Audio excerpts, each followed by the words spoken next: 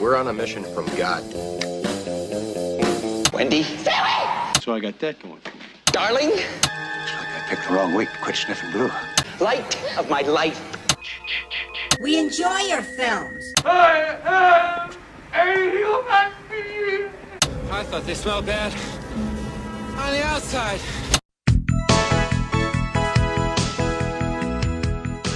Welcome to Vintage Video, where we're rewatching the 80s so you don't have to. We'll be reviewing every major film release of the 1980s in real time, overanalyzing what you've seen and spoiling what you haven't. I'm Patrick O'Reilly. I'm Jesse Bayless. And I'm Richard Wells. And today marks the 40th anniversary of the release of Melvin and Howard on September 19th, 1980.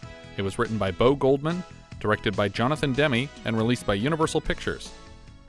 In December of 1967, Utah man Melvin Earl Dummar claimed to have discovered reclusive business tycoon Howard Hughes disheveled on the shoulder of U.S. Route 95 about 150 miles north of Las Vegas. Hughes allegedly asked for a ride to the Sands Hotel and didn't introduce himself until just before leaving the car. 9 years later, when Hughes passed away, a handwritten will was discovered in the headquarters of the Church of Jesus Christ of Latter-day Saints in Salt Lake City, Utah. Rife with misspellings and bizarre mistakes, the will called for $156 million to be donated to the LDS Church, and a 16th of the billionaire's fortune was left to one Melvin Dummar. Among the mistakes in the will were naming the executor Noah Dietrich, who had left Hughes' employ on bad terms 17 years earlier before the alleged encounter with Dummar. The will left fortunes to two of Hughes' ex-wives, whose alimony agreement strictly forbid them from making any inheritance claim in the event of his passing. And the will also referred to the Hughes H-4 Hercules as the Spruce Goose, a derisive nickname that Hughes had always despised. Dummar took the estate to court multiple times starting in 1978, resulting in a series of court battles that all ended in rulings against Dummar. Jeff Schumacher, the author of Howard Hughes' Power, Paranoia, and Palace Intrigue, 2008, said in a phone interview that there had been no logical reason for Hughes to be in the desert without his usual coterie of aides. But I disagree, Hughes did a lot of weird things, often by himself. Before we start, I wanted to share an email I got from my mom's late uncle Joe Murphy about a decade ago. He was basically on his deathbed and he would send out long emails about the most fascinating moments from his life, and this one always stuck with me, so I saved it. This is an email from my mother's uncle Joe Murphy. One night in 1950, another guy and I were working the swing shift with the California Air National Guard in Van Nuys, and about 3 a.m. here comes the first jet airplane built, the Avro 1 built in Canada, and pulled up into our area, which was secure. Climbed down the stairs and wanted to know if he could park it overnight. Hell, we did not even know who he was, so we called our boss at the time and said some guy by the name of Howard Hughes just parked his jet transport in our area and wants to know if it's okay. Our boss did, and said hell yes and anything else he wants. At first, he thought we were both drunk. So Howard Hughes came into our little night guard shack, asked us to use our phone, and did, and called somebody and said, "I'm at the National Guard shack in Van Nuys," and hung up, and sat and talked to us for about an hour. Then a caravan of about 15 cars pulled in, he thanked us, and left. Peg about went nuts when I told her about it the next day. She thought we had both been drinking too. Lol. Peg was my grandmother, his sister. Yeah, I also love that Joe said lol, though. Yeah. Employees of Hughes at the time have, in the ensuing years, provided testimony that they do recall Mr. Hughes being dropped off by Mr. Dummar, but that doesn't prove the authenticity of the will. This film was originally titled The Melvin Dummar Story, which I actually like better because it's not about his relationship with Howard. Yeah. Mike Nichols was the original choice to direct.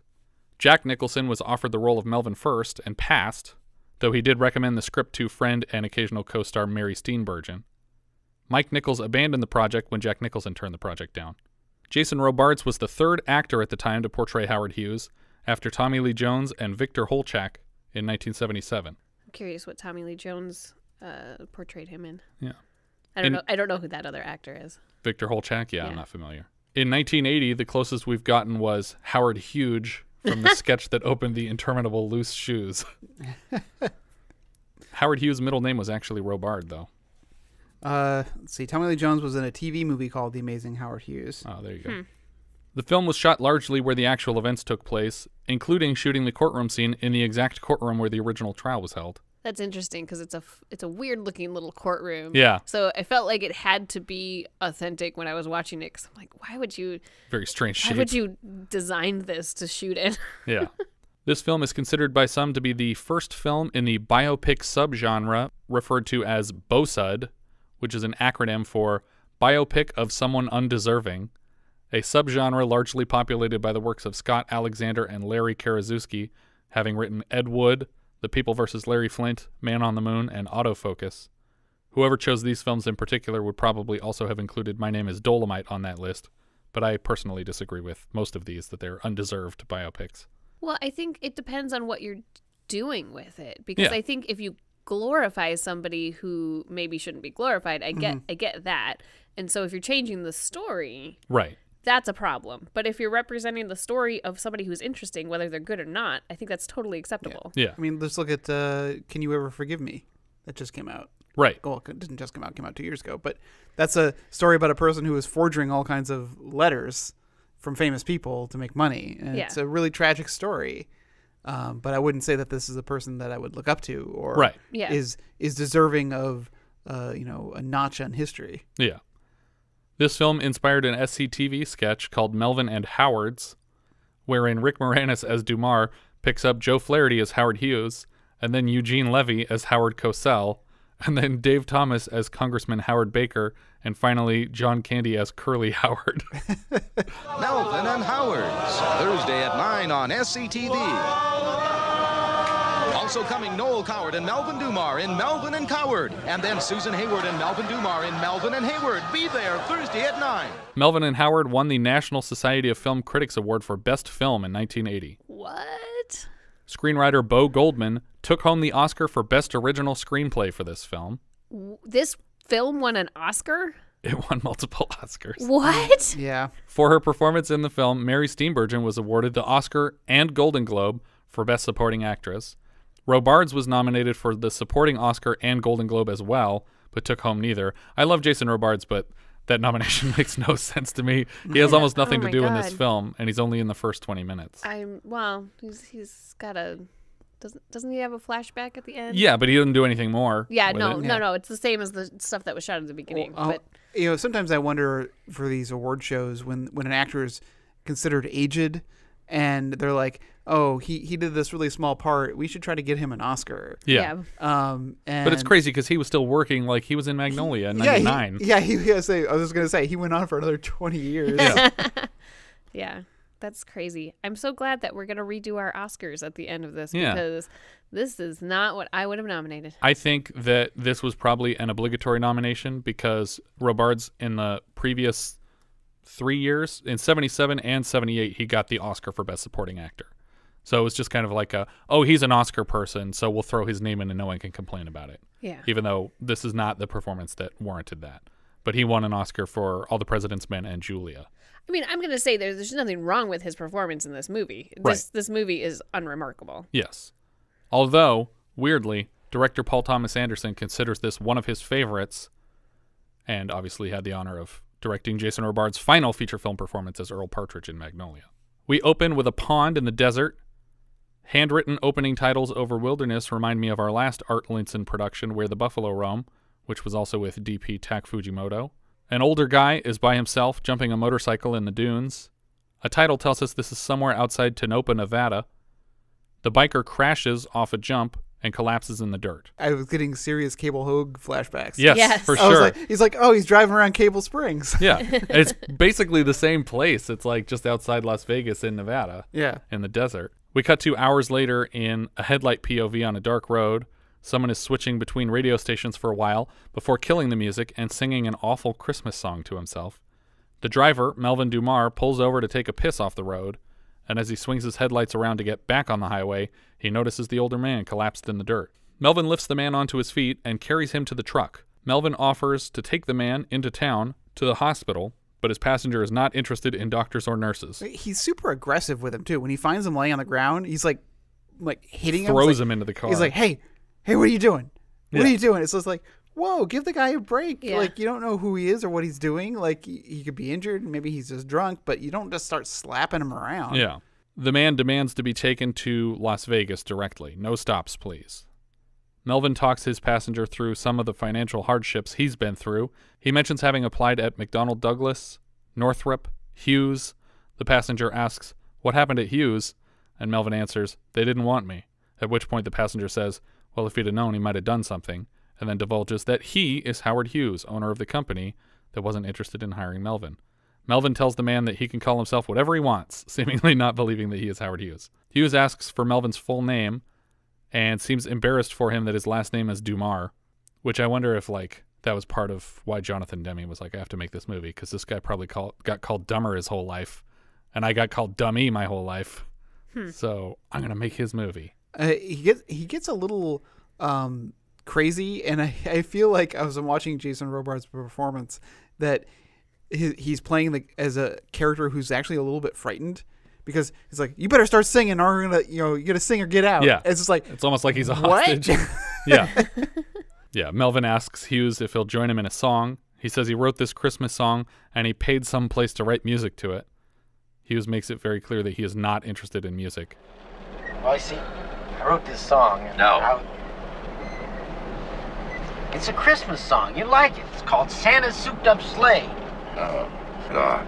See, what I did was I wrote the words, and then I sent the words into Hollywood Music Company. They make the music up for you. It costs $70, but it's worth it. Here's how it goes. You want to hear it? No, I don't. Santa called his elves together to soup up his old sleigh, so Rudolph and the other reindeer could rest on Christmas Day. It's got 1,000,000 miles to travel and to do it in one day. And that's why Santa Claus has a souped-up Santa sleigh. Enough, sir. Come on, you haven't even heard the good part yet. It's dramatic narration. It's like Red Sovine. And during a spoken word portion of this awful song, Hughes reaches for his bleeding ear and blames Melvin for the pain he's in. Melvin tells him that he's cruel, and if he doesn't join in singing, that he can walk to Vegas, so they better sing this song together. And he'll be back again next year in a souped-up Santa's sleigh. Melvin asks Howard if he has a favorite song and prompts him to sing Bye Bye Blackbird. Howard is reluctant to sing, even his favorite song when prompted, but when he eventually does, he shows some emotion, like the song is resonating with his past, like it's a Rosebud moment or something. Pack up all my cares and woe. Here I go, singing low. Bye bye, blackbird. After a short rain burst, they roll down the windows and take big whiffs of the post-rain greasewood and sage aromas of the desert. They pull into the Sunset Strip, and Howard directs Melvin to the Sands Hotel. When they stop at the hotel, where the real-life Howard Hughes spent the last years of his life, Melvin asks if he knows somebody who works there or something, implying they won't let a guy who looks like you in here. Before he gets out, he asks if Melvin has any money to spare, and Melvin gives him all the coins he has on him and drives away. As Howard is entering the hotel, he drops some of Melvin's coins and doesn't even bother to pick them up. Oh, so I thought he was tossing them to the bum who was laying on the street. Oh, did he? I didn't even see no, that. I don't know. Melvin gets home and kisses his sleeping daughter Darcy, climbs into bed with his wife Lynda. She wakes up to Melvin's truck and motorcycle being simultaneously repossessed. She wakes her daughter and packs up everything they would need to leave together. We cut to mother and daughter at a shady motel, and from outside we overhear the tail end of a fight between Lynda and her new man as he gives up on them and walks out of the motel room. After what appears to have been beating on not Darcy, but Lynda. Inside the room, Lynda looks bruised and she's crying, and Darcy asks if they can please go home. She misses her friends and her father, and Lynda decides to send Darcy home on her own and to buy everything she'll need to make a sandwich for Darcy on the bus. So this whole sequence should have been cut. Yeah. She should have, Lynda can leave and leave him and drive off with a guy, and the daughter can stay. But to do this whole 15-minute rigmarole of that she goes away, they make a whole sandwich at a train station. Yeah, and then she gets back on the bus and is just right back with the father like nothing happened. Yeah. Yeah, but hold on. Can't then the next hour of the movie also be cut? I'm not kidding. I'm like, nothing actually comes of any of this stuff for another hour. Yeah. I feel like we could cut directly from him dropping off Howard Hughes to him finding the letter. Yeah. But, well, I guess that's the argument to be made if you're like me and you don't like a slice of life movie, because that's what 90% of this movie is. But also, if you've read the IMDb synopsis, and somebody tries to describe to you what this movie is about, they're going to say, well, what happens in this movie? A guy drops off Howard Hughes, and then there's a will that you would shows up skip that right he to that. inherits something. So there's literally an hour in the movie between those two things happening. So why not cut every one of these scenes? Yeah, the Act 1 break should have been receiving the letter. Yeah. and people accusing him of having it be a forgery.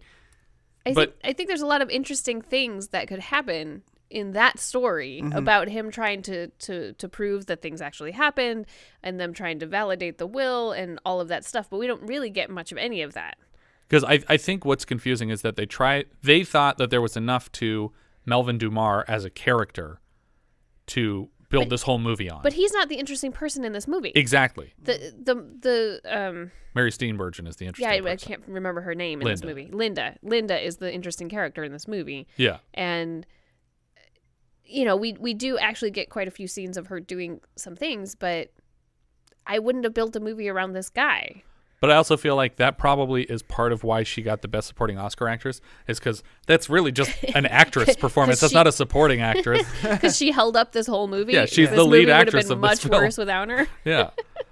I don't think that Melvin was enough of a character, and I don't think that this performance is so insane that it makes sense to rely on his life outside of the involvement of Howard Hughes to keep it going. Agreed. Although when she's making this sandwich, I'm totally freaking out when she's cutting the bread in half because she's got her hands wrapped around the loaf as she's slicing it. It's terrifying. Darcy makes it back to Melvin, and she seems much happier with him. At his job, Melvin's pal, Little Red, tries to assure Melvin that Lynda will come back, because they always do. Flying in the face of his own assertions, he asks if Melvin wants to leave with him to meet his sister. What's she like? Oh, tall, thin, bluish hair. She takes toes on the Golden Gate Bridge. You'd like her. Yeah. You want to come, Melvin? I'll tell you what, though. I'll ride with you to Reno. How's that? Because he figured out that that's where Lynda is holed up. The two drive to the strip club where Lynda is now employed in Reno.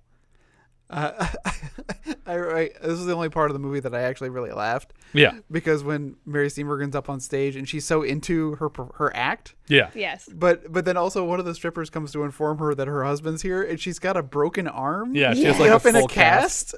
And it's like the kind where her arm is like held up. I was like, and she still has to perform? Yeah, that was such a great little character bit. I feel like that actress showed up that day with a cast on. She's like, I'm really sorry, I fell out of my car or something, and they were just like, that's fine, this is a great like character moment for this other stripper. Yeah. Melvin starts shouting at her from off stage, and she says that she gets off in 10 minutes. When he climbs onto the stage to collect her, he is intercepted by the club's security. Mel goes home and back to work without her. So this scene could easily have been one visit, but they split it up into two, where he tries to get her back and they throw him out, and then he comes back presumably weeks later. Yeah, to a different strip club. Right. But now he has divorce papers with him. Yeah, because she got fired for causing an incident. Did she, or they gave her a warning or something? I felt that she got fired because she's saying goodbye to everybody. I thought that was the first time she just got a warning, or someone said like, I can't have this happening in my club, and then the second time she's getting fired. I thought they were two different clubs. Okay, maybe I'm wrong. She asks what the contract says about Darcy, and he says he wants full custody because he doesn't work in a strip club, and Lynda has already proven that she can't provide for the girl because she threw her on a bus to send her back to her dad immediately. And quits every strip club she gets hired at. Yeah, come on, stick to it, lady. She tosses a drink at Melvin in anger, and the club owner gets between them to break it up. After Melvin leaves, the owner tries to tell Lynda that he can't put up with this in his place, and so she just tears off her stripper outfit and walks naked through the rest of the club. Back in their trailer at home, Melvin and Darcy share a breakfast while watching a game show called Easy Street, which is a fictional combination of You Bet Your Life and The Gong Show. The contestant wins a trip to Hawaii, and Darcy leaves to go play. Is the first contestant that we see just the woman that's playing an instrument, or is it the two-headed guy? Yeah, it's a woman playing an instrument. Yeah. Okay. Lynda calls Melvin and asks if Darcy can come to see her, and Melvin asks if she's drunk or pregnant, and she feigns confusion, but we can see that she's 7 or 8 months pregnant. Melvin is guessing correctly at a lot of what's going on, despite her refusal to confirm anything, and he says, I'll tell you what, for your sake, you better hope it's a girl. What are you talking about, Melvin? You know what I'm talking about. I'm telling Orange you that juice. if that's a Thank boy, you, Mom. and it doesn't look like me, you're in big trouble. You're both in trouble. He suggests Vegas as a venue for their remarriage, and she seems caught off guard by the proposal, but not against it, and agrees to the ceremony. We cut to Darcy helping to prepare her for the wedding in what looks like a gas station bathroom, probably. Yeah. How do I look? Fat. And then she says, I do, don't I? And Darcy can see that she's so hurt. She's like, but nice, you look real good. At the chapel, Melvin talks her into wearing the blue veil, even though it's $5 extra, and selects the Hawaiian war chant as the music for another $5. $39 total for the license and ceremony and witnesses and the extras. Melvin didn't realize how much witnesses cost. I guess I don't know what wedding witnesses are. I would have thought that they just needed to be there, but wouldn't be necessary if you had your own witnesses. Yeah, because he has Michael J. Pollard. Yeah, and the daughter. And Darcy. Well, she might not count as a witness because she might not be legally able to sign a contract. But they still stage this older couple in the room, and they have to pay them a rate for being there. But I also like this bit. But that's the other thing I don't get, because I've never been to a wedding where the witnesses have to go up and kiss the people that just got married. Yeah, this whole scene was just... It was unnecessary and super icky. Yeah, but for whatever reason, after this ceremony, Lynda has to kiss the old man witness, and she kisses him so hard on the mouth that he has some sort of an attack and has to leave. Mm-hmm. And then when Melvin hears the woman running the place, worried that the witnesses are leaving and they have 3 more ceremonies today, he offers up himself and Lynda and Little Red as witnesses so that they can make back the money they just spent on their wedding. Right. I kind of like that bit, but in this day and age of coronavirus, like seeing everyone kissing all these strangers, I was just like, ugh. As a result, they all make out intensely with both members of the next 3 wedding ceremonies.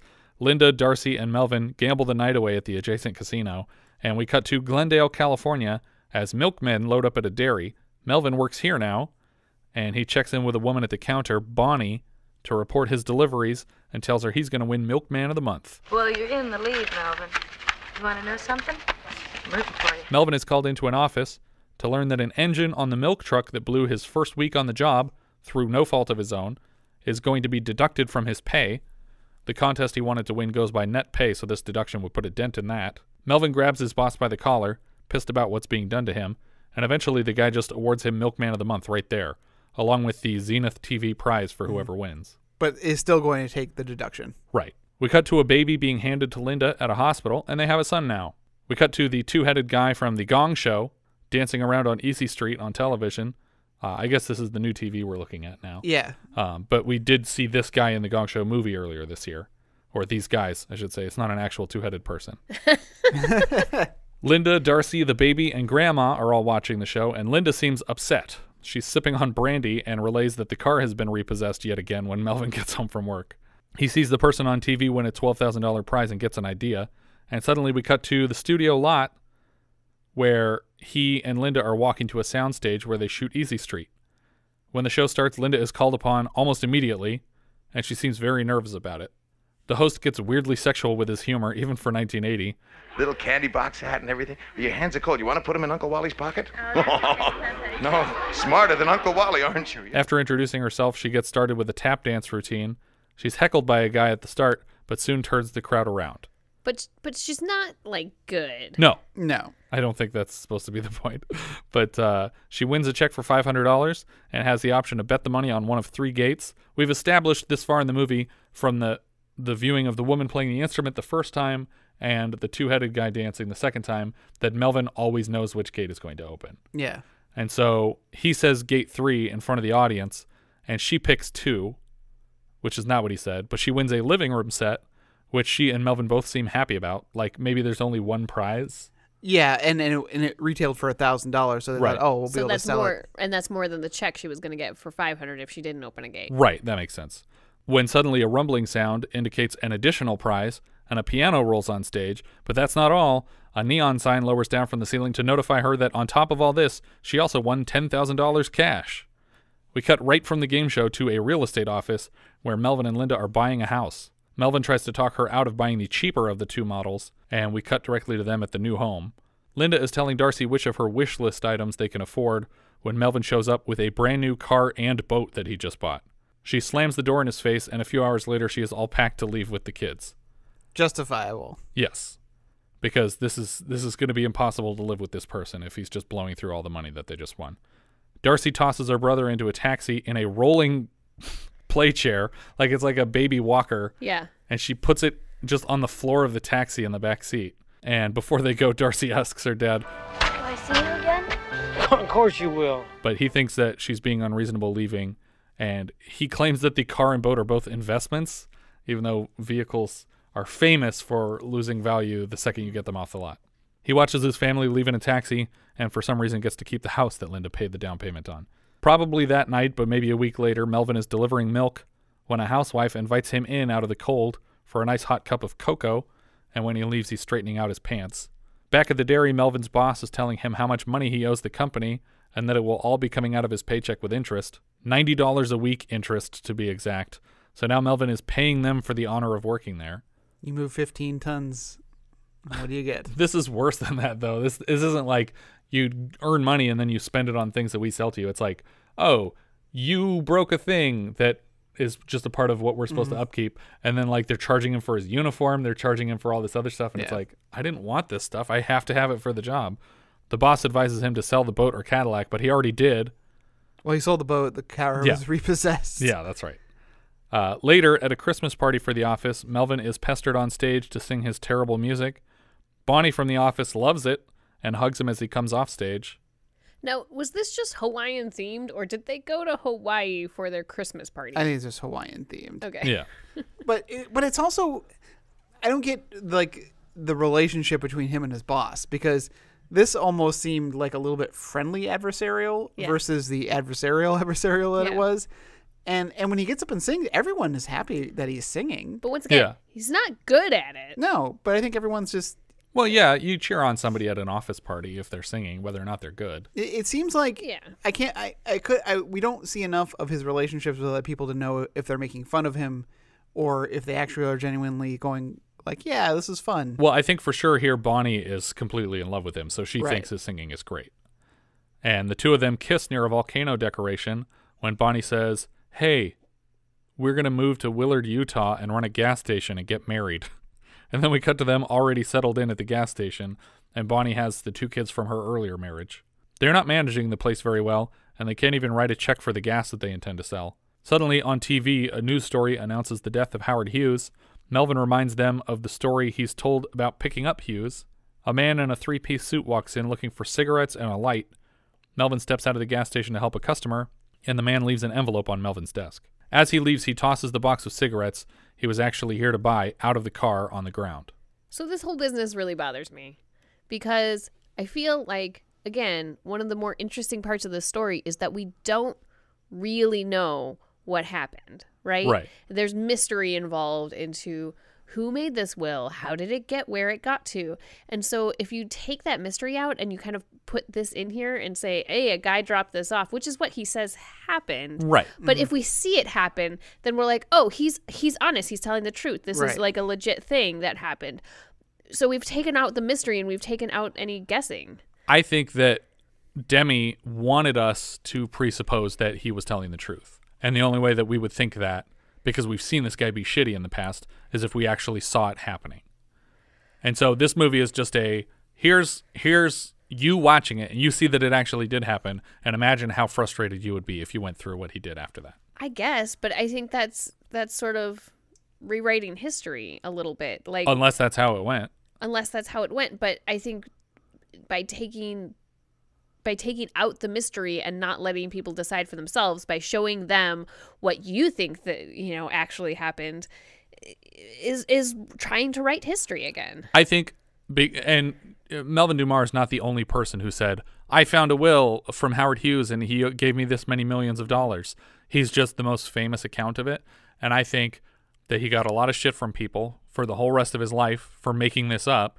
And so Jonathan Demme wanted to just be like, here's a story about a guy who did exactly what happened, and this is all real, and now you can't hate him for just trying to get the money that he was actually given by this man. Like, I think it's definitely a choice that they don't leave it up to interpretation, that it's like, no, this actually happened. Now do you hate him? Now is he an asshole? It's like, yes, he's still an asshole because of terrible things that he did in his life. But this movie is very similar to another movie that came out maybe 10, 15 years ago now, called The Hoax with Richard Gere and Alfred Molina. where Howard Hughes was still alive, and this failed writer claimed that he got the exclusive rights to write Howard Hughes's biography, which no one had. Oh, okay. And he starts faking interviews and tape recordings and things like that to show that Howard Hughes is funding him writing his autobiography, and goes through all these hoops and things like that. And convinces all these people he's got a partner who's with him who's kind of going crazy because he thinks they're going to get caught. Is this based on a real story? Based on a real story. Oh, interesting. But they intermix it with people from Hughes's company coming in and assaulting him and having him do like small errands in exchange for allowing him to continue to fake this autobiography. Okay. And so I think that's like the Hollywood fiction. Yeah. Is that this guy was claiming, no, I did really fake this biography, but because Howard Hughes was making me fake it. Like trying to spin it a different way. Interesting. Melvin reads this letter, and he runs to his car and then drives to the headquarters of the Church of Jesus Christ of Latter-day Saints and stashes it in a big box of mail in some random office in the building. I had no idea what was going on here. Yeah, it's very strange. It was very weird. I mean, I know when you were telling the true history of the story, you said that they found a will at the Church of Latter-day Saints. Yes, but he admitted to planting it there. But to what end? Why would Howard Hughes send a will to this location rather than with his lawyers? Or I mean, well, again, I think the implication being that the lawyers didn't care what his wishes were; they just wanted to take his money. Mm. Bonnie receives a call on the phone, letting her know that a will for Howard Hughes has been discovered, and that he left 1/16 of his fortune to Melvin. So they found this letter that Melvin planted at the church, and then somehow the church got it to the news, and the news reported on this. The gas station is quickly overflowing with journalists, and the house is overflowing with friends and family. It's just a bunch of random people are hanging around because they think he's going to be a millionaire soon. One guy, apparently Melvin's agent now, tells him that they want him for the talk shows and press conferences, and during a press conference, Melvin is peppered with questions, apparently improvised on set, and Melvin is having to answer off the top of his head. So they didn't give the journalists questions, they just said, what would you ask if you were in this situation? And so he was having to just answer off the top of his head there. One of the last questions, though, is... Melvin, everybody in this country thinks you're lying. How does that make you feel? We understand. During the news broadcast, they interview his boss from the Rockwood Dairy, who wants to remind him on television that he owes them $4,500. I sure hope that when he gets it, though, that he remembers he owes the Rockwood Dairy here's $4,500. So that's like a whole new milk truck. That's not even just an engine. Melvin helps a customer at the pump, and then the driver tells him, You remember me, don't you, Melvin? I was with you.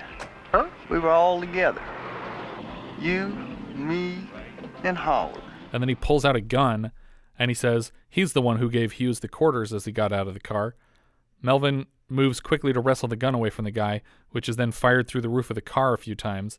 Bonnie's daughter hears it and screams, and another employee at the gas station helps to grapple the shooter, and they pin him down while Bonnie calls the police.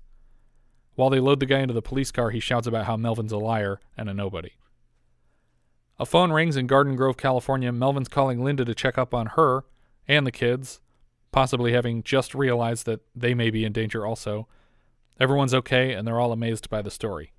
We cut to the Clark County Courthouse in Las Vegas, Nevada. Melvin's giving his testimony in court as to why he brought the will to the church and why Hughes left it for him in the first place. But all of his answers are just, I don't know. I don't know why I did that. I don't know why he did that. And it's very unsatisfying. You know, you're clicking some things in my head here that you said this is the court in Nevada. Yes. And now I'm really confused because the judge calls him brother.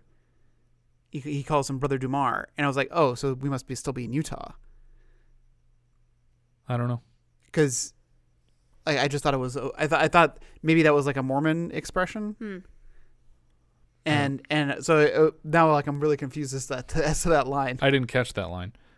But since it's just Melvin's word against everyone here, they are just basically the court boils down to them asking him over and over again, do you swear? Do you swear on a Bible? What if you go to hell? Is it still true? Melvin, are you lying? It's just over and over again, like, did you make this up? Because and again, like to me, that's why I thought this was Utah. Like them really like saying this is the Bible now. Yeah. Like you can't not be correct. And the judge basically says, you know, some people have magical powers and they can tell when other people are lying. And I have those powers and I think you're lying. And he threatens Melvin with criminal prosecution if he can prove that Melvin's lying. And he will recommend prison time if it comes to that. Melvin sticks to his story, though, through all the repetitive questioning. And when the court takes a recess, his attorneys are still convinced that he's going to get this inheritance for some reason. The attorneys tell him that he can't get disheartened now because he should know this isn't the end of the fight. They will appeal over and over, and Melvin's lawyers will only get more and more expensive. And Melvin says, oh, don't worry about it. I never had any illusions that I would get this money. He doesn't even seem to care about the money and is content with the memory that Howard Hughes sang his shitty Christmas song in the car that night. Melvin meets Lynda to take the kids for the summer, and they kiss before parting.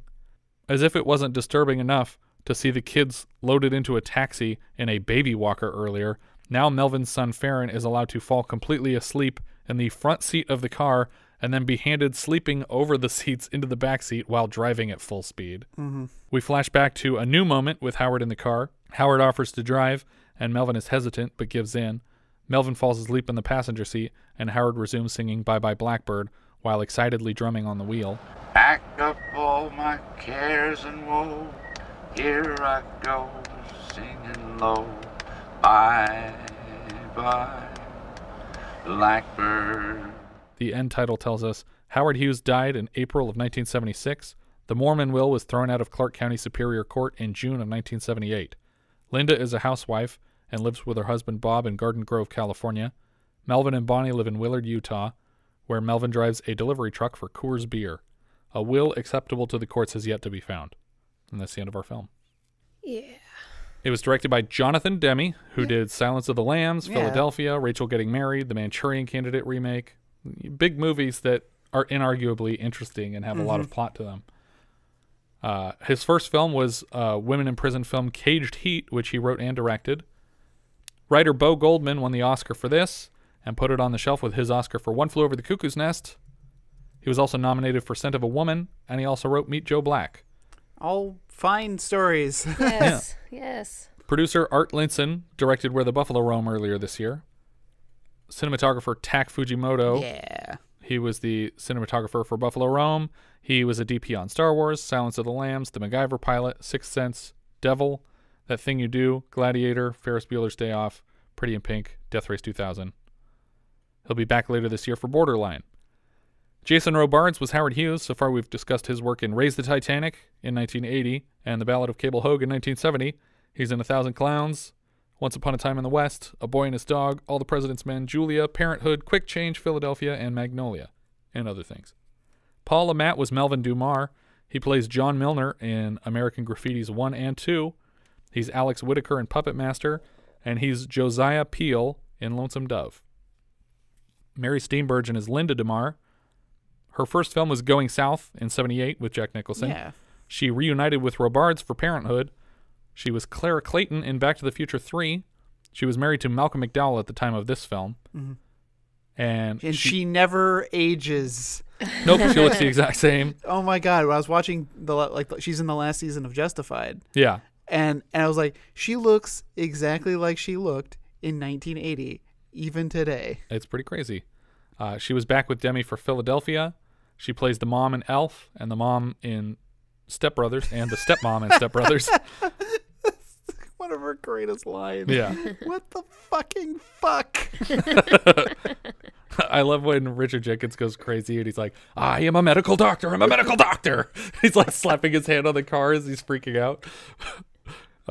She also played Diana Jessup, the mother-in-law of Jack Donaghy on 30 Rock. Chip Taylor played Clark Taylor. This is a character that we only barely see. That's the guy who smacks her around in the motel. Okay. But we don't even know actually that we see his face. We don't even see his face. You just see a guy in a cowboy hat walk back out to his truck and leave. Yeah. And he is the brother of John Voight, uncle of Angelina Jolie. And he has a lot of soundtrack credits because he's the composer and performer of Wild Thing You Make My Heart Sing. That was him. Huh. Melvin E. Dummar played the bus depot counterman. That's the guy that the movie is about. I don't remember the character. The bus depot. Oh, probably the guy who is giving them stuff to make the sandwich. Sandwiches. Okay.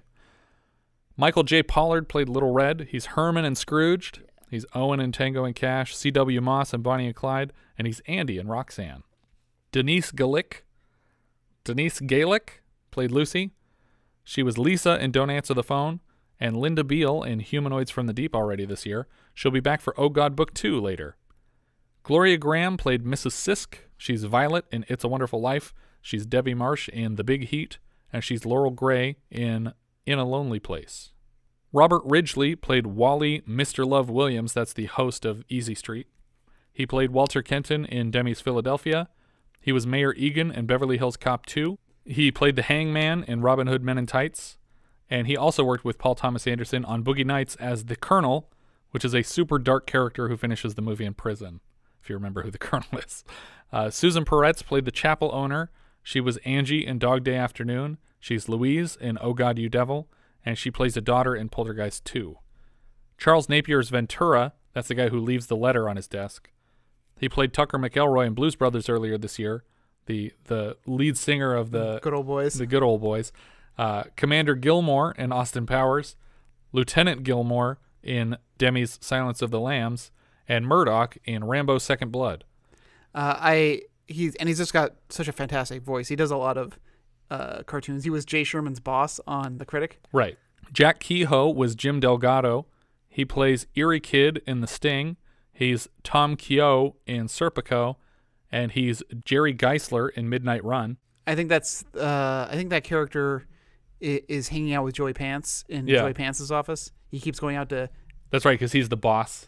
Yeah, but he is informing to the mob of the location of Charles Grodin's character. Right. Pamela Reed was Bonnie Dummar. She's Phoebe in Kindergarten Cop. She's Trudy Cooper in The Right Stuff, and she made her feature film debut earlier this year as Belle Starr in The Long Riders. Sonny Carl Davis was Milkman George. We had him earlier this year as Stepanian in Where the Buffalo Roam, and Bird in Rhodey. That's the guy who goes, "Women," and who shows up at Lola's or at the sister's wedding without having been invited. He was just like, "Oh, I heard there was a party." Danny Dark played the Easy Street announcer. He is the voice of Superman in a bunch of animated series. Not my favorite animated Superman voice, though. You talking about Tim Daly? Nope. Oh. Our good friend. Oh. Jason Lewis is the best Superman of all time. Martine Beswick played the realty agent. She was Paula in Thunderball and Zora in From Russia with Love. She's Angela in Critters 4, and she was Happy Hooker Xaviera Hollander earlier this year in Happy Hooker Goes Hollywood. I couldn't place it, and I looked her up, but I just kind of scanned through some of the things at the top of the list, and it's like, I don't know. That was her. She came back, and she sold them a house. Gary Goetzman was Melvin's cousin Fred. Goetzman. You're allowed to say it however you want, he said. Oh, really? No, that's not true. Okay. Gary Goetzman played Melvin's cousin Fred. When do we even see his cousin? I think that this is the one of his attorneys. The one with the beard who keeps coming There's in. a first attorney and second attorney credit. Oh. Is it the guy at the gas station that helps attack? Maybe. The guy that's got the gun? Anyway, Goetzman is a film producer. He produced Mamma Mia, My Big Fat Wedding, Polar Express, and Where the Wild Things Are, in addition to including our second Wild Thing reference. These are all co-produced by Tom Hanks. Yeah, he works for Playtone. Yeah.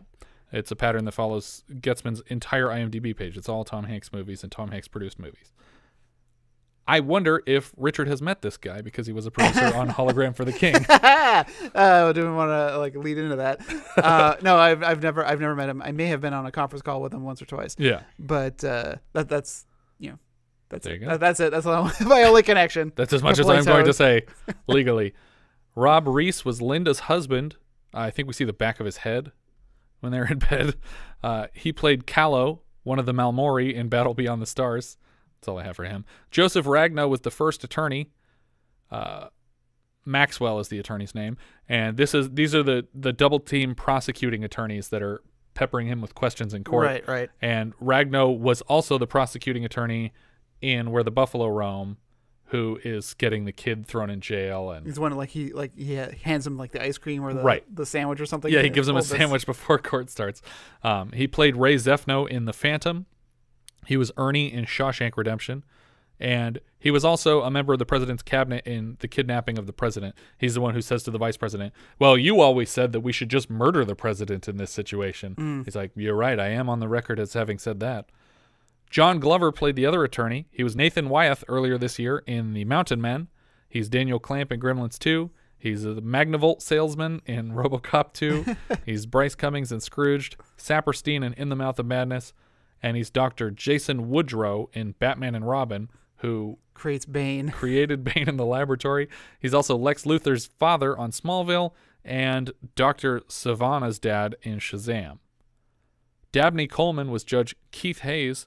He was McKittrick in War Games and Bill Ray in On Golden Pond. He's in Cloak and Dagger. We've had him for Nothing Personal and How to Beat the High Cost of Living this year. This will be his first non-American international release for the year, but he'll be back as Franklin Hart Jr. in 9 to 5. Probably one of his more famous roles. Yes. Howard Hughes played himself in archival footage on the television when we see about his death. He directed Hell's Angels and The Outlaw. He produced the original Scarface and Sky Devils and a bunch of stuff. Joe Spinell was Go-Go Club owner number 2. This is the guy who fires Lynda as her husband is presenting the divorce paperwork. We've had him already this year in Cruising, Forbidden Zone, The Ninth Configuration, The Little Dragons, and Brubaker. But that confirms that it's 2 different clubs. I guess, yeah. Club owner 2, yeah. That does make sense.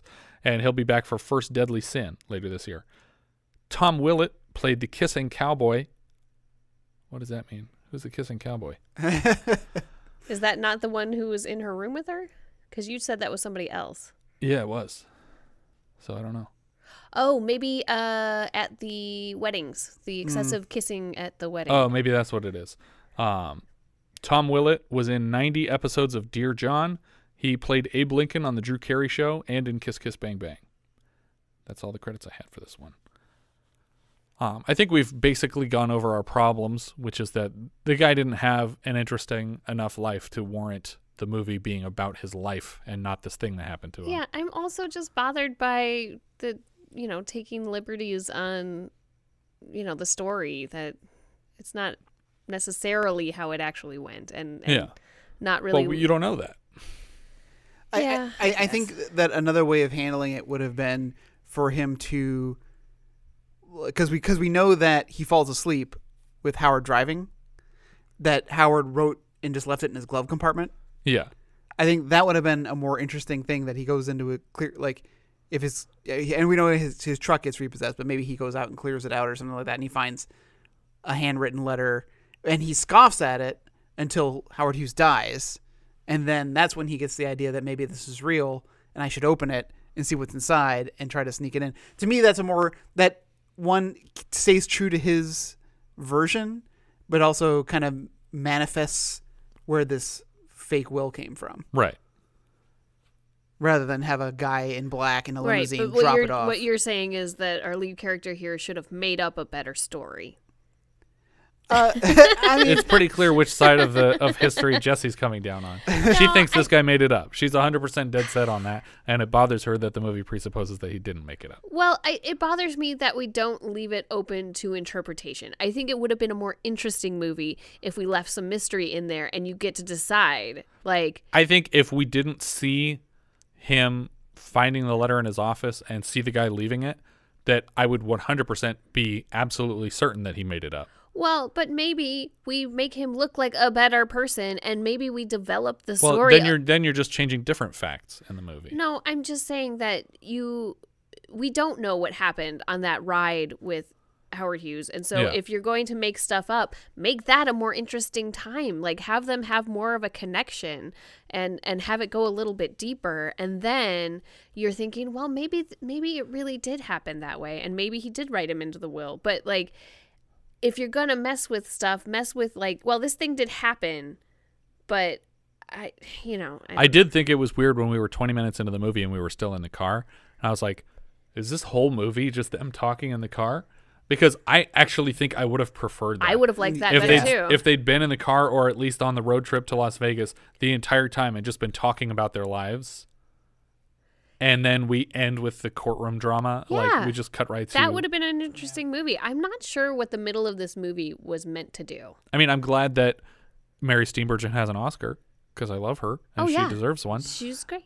But that part of the story wasn't enough for a movie. Yeah.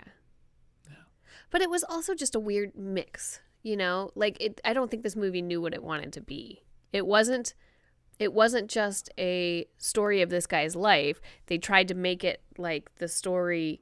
They tried to give it, you know, something grand to happen. It's like, oh, there's this will and all this stuff. But 90% of the movie has nothing to do with that. Yeah. I feel like there were people sitting around tables during the development of this film going, well, this guy Dummar, he's such a fascinating character. And it's like, no, he's not. He just goes with the flow. Mm-hmm. He's a very simple guy. He does what people tell him to do. He doesn't know. He's not good with money. Yeah. So even if he was awarded the money, he would have died broke. That money's way. Gone in a year. Yeah. And I think another weird thing is that they bring up that handwriting experts approved the handwritten note. Like they said that this was written by Howard Hughes. To me, that's that's a clinching, like hard evidence, like that. If a handwriting expert compares, and I mean, obviously, I guess it's an opinion, but to look at this guy and to say this guy was able to forge Howard Hughes's handwriting. Well, I think the implication is actually that the church did all the research to forge it. And they were like, hey, we want to use your story. You tell people all the time about this story with Howard Hughes. And we want to use your story to help the church and to help you. So we're going to make a fake will with... We can pay researchers to figure out who might be on his staff that would be the executor of this will, and we'll put the whole thing together, and all you have to do is say that you brought it to us when you found it. Yeah. I mean, that's sort of the stuff that was bothering me about it. I'm like, back in, the day, it's how would he know any of this stuff about Howard Hughes? And I think that would be why people would say it would be an argument to say that he didn't write it, but he had to be involved in this. Right. But he wasn't... I mean, Howard Hughes wasn't Mormon, so it doesn't make sense that he would leave a 16th of his money to the Mormon church out of nowhere. Right, who has the resources to figure out these things to put in this will. Right. I also think if this Ventura character, the guy who left the will in his office, existed, that in the interest of seeing through the task that you were put forth with, you should appear publicly and say, yes, I worked for Howard Hughes and I delivered that will. Because if you're watching on TV this guy getting dragged through the ringer and the court ultimately deciding against him that this is not true, then do you just not care that he doesn't get the money? Well, again, unless this is an agent of the church who was doing this, throwing this will down into his lap to see. But how would they know that he would turn around and bring it to the church? That's true. But it also just makes no sense because that's not what you would do with a will.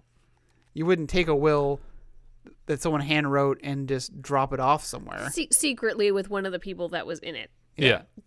Just one randomly. Right. Like, I feel like if you're going to drop it off anywhere, you would drop it off at the church first. Right. Or at a lawyer's office or something. If what I suspect they are saying this guy is an employee or a former employee of Howard Hughes, why would he not want his boss's will to be executed the way his boss wanted it to be? And if he didn't want that, then why would he deliver the will at all? Yeah, exactly. Mm-hmm. So it makes no sense. By giving it to Melvin, you're actually convoluting it because you should have just given it straight to the church. And then when Melvin's name shows up in it, he looks even more innocent. Yeah. But if you force him to bring it back to the church, then it's like, oh, this letter magically appeared at your house and you brought it here to us and it says that you get $150-some million. Yeah. So I'm right. I didn't say you weren't right. I'm saying that you're judging the movie for changing facts and you don't know the facts. Nobody knows the facts. No, I'm judging the movie for taking a side. Okay. So I think that I'm not saying that it has to take my side. They could have formulated this movie in a way that it left it open to interpretation, which I think would have been a more interesting movie. I actually think that this approach would be more interesting, taking the side that it was authentic. Because if you take the other side, then there's not much more to the movie than there is to the article about what happened. Yeah. where you're just like, okay, I have to decide and I don't really know. Well, then I don't know if this guy's a good guy or a bad guy, and I don't know what to think about him. Yeah, that's because we spent 90% of the movie on him and his family when we should have spent more time either in the car the whole time or more time on the proceedings as to figuring out what the hell this letter is. Yep. Up or down, Jess? I'm going to give it a down. I am too. I'm not a big fan. Yeah. And it's sad because as you both gaze over to Richard. Richard. Well, no, I'm giving it a down. I agree with both sides of your arguments as far as like that both of you have different opinions, but both of you agree this could have been a better movie. Yeah. and so that's where I am at. Well, this could have been a more interesting movie in any way. But I didn't feel I felt it was I felt it should have been a truly fictional account. Like, not try to base it on a real person. Not try to follow with his name and his family life. Yeah. Create a person who was with Howard and then is trying to convince the world that happened. Yeah. Which is the exact plot of Oh God. Like the first one, yeah. The first plot is that he meets God, no one believes him, he has to prove it. Yeah. Well, I was super also disappointed because the cover art, like the DVD cover art of this is, Melvin and his wife, like, hugging, and Howard Hughes looking like super cool on his motorcycle in front of them. I thought we were going to get some sort of like, romantic comedy in the vein of IQ, like we have this eccentric old man who's helping this lovely budding relationship or whatever. I would love that movie. I know. I was super excited. I'm like, it's going to be a comedy. It's going to be a romantic comedy. And Jason Robards is going to just be charming and funny, and I got none of that. Yeah. What do you think would be a more compelling movie? If you made the O.J. Simpson story and you left it up to interpretation, maybe he did, maybe he didn't kill him. I can't tell from the movie. I can only suspect based on the facts that we know. Or if you made a movie where conclusively he didn't do it, and it was the Yakuza or whatever the hell he thinks it was. Like, I forget what his story was. It was like the Cuban mafia or some shit. Well, I think they were Asian. I mean, I think that would be kind of an amusing thing. But as the filmmaker, you have to be going into that knowing you're making a false story. Yeah, I think you would. But I don't think that is the opinion of these filmmakers. You think Demme believes him? Yes. I don't think you made a movie like this if you didn't. I think that you make the movie because you don't, because you're just like, well, you don't know. What if he did get the money? Wouldn't you feel like an asshole then? Here, I'll show you what it looks like if he did get the money. Now you're going to feel like a jerk at the end of it. I don't know. I don't think that they made a compelling enough argument for it being the reverse. That's true. That's true. If that's even what the goal even if was. he wasn't a participant in the conspiracy, it's still possible that Ventura character is just an employee of the church and came and brought the will because he wanted to be disconnected from its origin. Yeah. Because if it just turned up at the church, then it would be obvious that the church is just trying to take money. Right. Yeah. So still, then the movie's not deciding for you. So are you pleased? No. Why not? The movie's just showing exactly what really happened. Meh. Letterboxd, where's this going, Jess? It's pretty low. I was not into it. It's a combination of a lot of things I'm not a big fan of. It is 87th on my list. Oof. Just above Happy Hooker and just below The Exterminator. You got Martine Beswick in a row there. Xaviera. Well, I have this significantly higher. I have this at number 69. Ooh. Yeah. It comes just below a movie that I feel is a little similar, Honeysuckle Rose. Whereas it's like, I'm not interested in this guy. Wait, where? It's just below Honeysuckle Rose. I am just below Honeysuckle Rose also. I literally had it just below Honeysuckle Rose up until a moment ago, and I was like, but I think I'd rather watch people be put into a meat grinder than this movie again. I'm just going to throw it below The Exterminator. So. Yeah, so I have it just below Honeysuckle Rose and just above How to Beat the High Cost of Living. I think we all agree that this movie is slightly worse than Honeysuckle Rose. Yeah. I have it in 83rd but it's directly below Honeysuckle Rose and directly above the Little Dragons. Yeah. See, you have a similar opinion of this. Yeah. I'm only 10 off from you guys. Yeah, but mine's, out of 100. It's just a couple above Little Dragons for me. It's right below Honeysuckle Rose. It's right in there. All right. Well, I think that's everything for this one. If you guys have any thoughts you'd like to share with us, we are Vintage Video Pod on Twitter, Facebook, Instagram, and Letterboxd, where, as I've said before, you can find each of our full movie rankings for the year. We can also be found at vintagevideopodcast.com. Please consider rating us on iTunes to help people find the show, and if you take the time to leave us a review, we will thank you personally in an upcoming episode. If you're feeling especially generous, you can also support the show through patreon.com/vintagevideopodcast. And on that note, I'd like to give a shout out to the Talking Back podcast for their iTunes review. Thank you so much. Thank you so much for listening, and I hope you'll join us next time when we'll be discussing Mother's Day, which is just a holiday. Call your moms. No, it's a movie, which IMDb describes like so. 2 brothers kidnap and brutalize 3 women for the pleasure of their demented mother.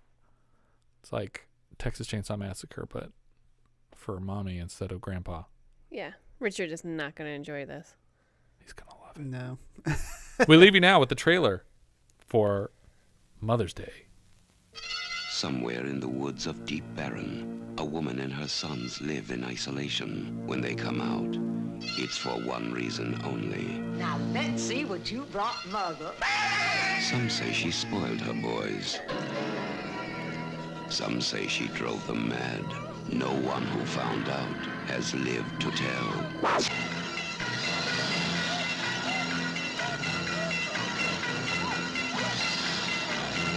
Darlings, you have made your mother very proud. Charles Kaufman's Mother's Day. My boys. Jackie, Abby, and Trina have come to the wilderness for a weekend of fun. Little do they know that out there something lies watching, waiting. Someone's coming. They're getting closer.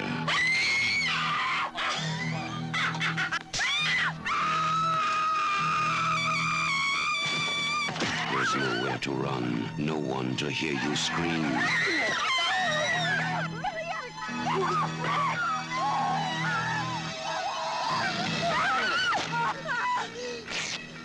When you know how to celebrate, every day is Mother's Day. From the darkest corner of the imagination to the outermost reaches of insanity and terror comes a celebration of mayhem. Charles Kaufman's Mother's Day.